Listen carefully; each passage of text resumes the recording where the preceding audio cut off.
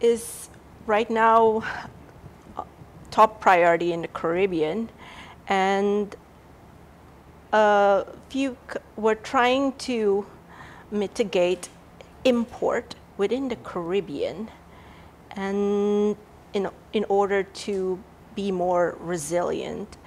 So how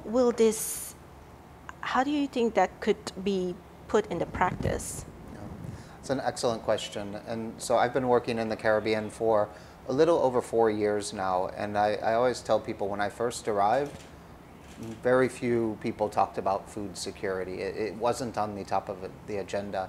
What we've seen over the last 2.5 years with the pandemic, and then most recently with the war in Ukraine, is that more and more households are struggling to meet their food needs. And I think we've also seen the fragility of food systems, in other words, that reliance on imports, exposed a little bit more as we've had issues with supply chains, as we've had issues with the cost of transport, the cost of fuel.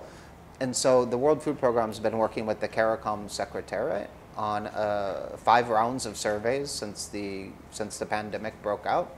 And the last survey that was released with data from August and September, we saw that 57% of the population in the English-speaking and Dutch-speaking Caribbean are food insecure. And those are just levels that are unheard of. And so what we have right now is an affordability crisis. Your average household is unable to afford the basic foods that they need these days. I think our concern moving forward, and a concern for the Caribbean, is that as we move into next year, we'll have an availability crisis. So farmers are struggling, the cost of fertilizers are higher, et cetera.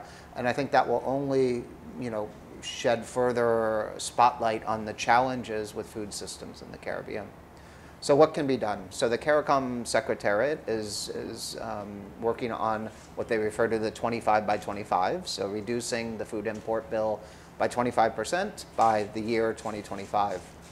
A hugely ambitious agenda, but I think it's an attainable one. There's a lot that needs to be done. I mean, you have countries like Guyana, like Suriname, that have significantly greater production capacities, or Belize to a lesser extent, and then you have commodities in the Eastern Caribbean, the ground provisions and root crops. And the challenge that we have, though, is the systems in place to facilitate that trade across the region. So if we want to reduce that food import bill, if we want to increase food sovereignty within the region, we need to urgently start breaking down some of these barriers: transport, trade constraints, the phytosanitary processes for food safety, et cetera.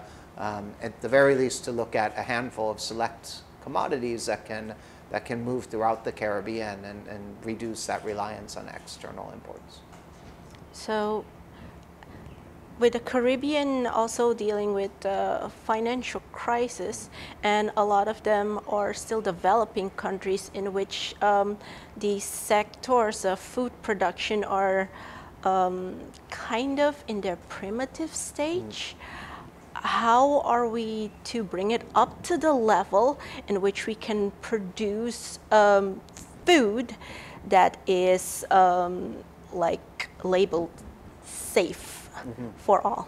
Okay, another good question. I think there's perhaps a few things that need to be done. So again, I think we need to look at the CARICOM countries as a collective, and who can produce what, and produce it safely, and produce it in an adequate volume to support the demand across the region.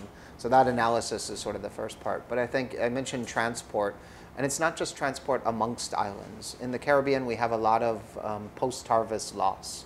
So for example, if you're a farmer with vegetables or fruits that you're bringing to the market, you may pick those vegetables or pick those fruit, but from that point until it gets to a consumer, a lot of that is lost. And there's little things. For example, how do we transport from remote hinterland areas to the cities where more demand is?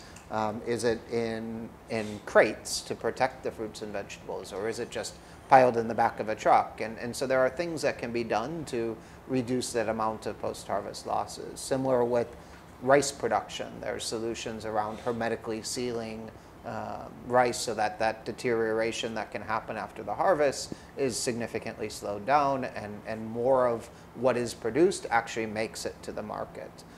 So there's a lot of solutions around that in-country transport. But then we also need to look at transport between countries. And so if you're reliant on a container vessel leaving Suriname and going to Miami and then going to other countries before getting to its destination, let's say in Barbados where you wanted to sell that produce, by the time it goes through all these ports, there's further losses, right? So we need to look at what are some of the options to move food across the countries as well.